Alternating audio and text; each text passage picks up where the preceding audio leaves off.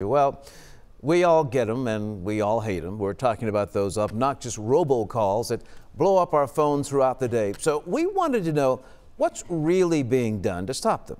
Here's Adam Longo with tonight's Verify. Hello? Hello?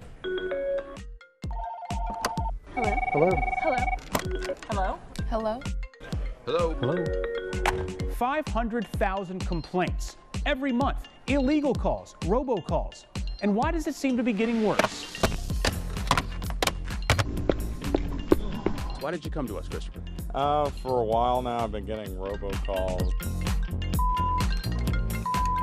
Every time I get home, I have at least 6 or 7 robocalls on my machine. Calls threatening to throw Chris Johnson in jail. He is fed up and looking to verify. What is the question that you wanted verified?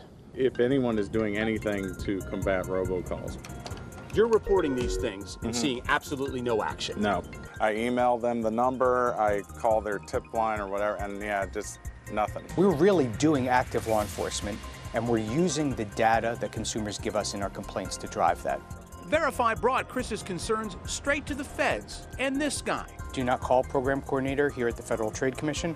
Ian Barlow, law degree from GW, litigator with the FTC for 3.5 years, heading up cases against 17 people and 22 businesses, some accused of making billions of unwanted and illegal robocalls. Can you give me reassurance as a member of the public that the government's doing everything that they can to try to get rid of these illegal and unwanted calls and let us maintain peace in our homes? We really are working to help consumers manage this problem. You hear the frustration. Yeah, they call me. I get it. So they go to donotcall.gov, but they also call me directly. We get it. Chris isn't convinced. He's on the do not call list, but spammers are still blowing up his phone, and it's not getting any better.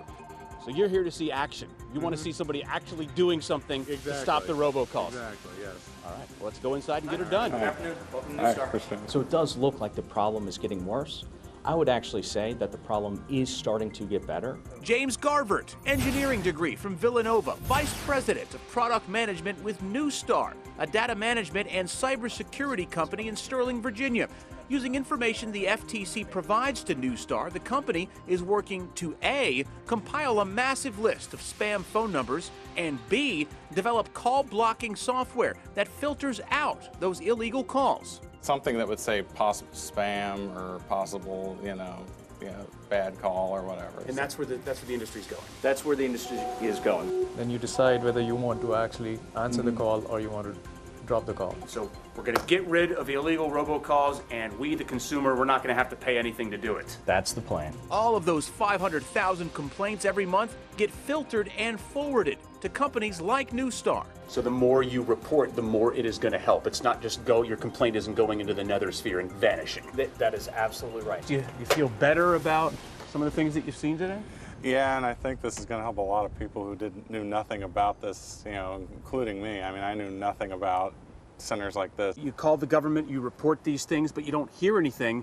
Turns out they are doing something, it's just that you didn't know that until today. Yeah, they're not making people aware that whatever you're giving them, they're actually using it and giving it to somebody else. And if they made that a little bit clearer, people would not be as hot-headed as sometimes they get when they get all these robocalls. It does get old. The company Neustar has done some research. It concluded that up to 90% of legitimate business calls are not being answered because people do not recognize the number. They actually think that the calls are spam. Within the next few weeks, the FTC will release an annual report about illegal calls, and we should get a better sense of if this problem is getting better or worse.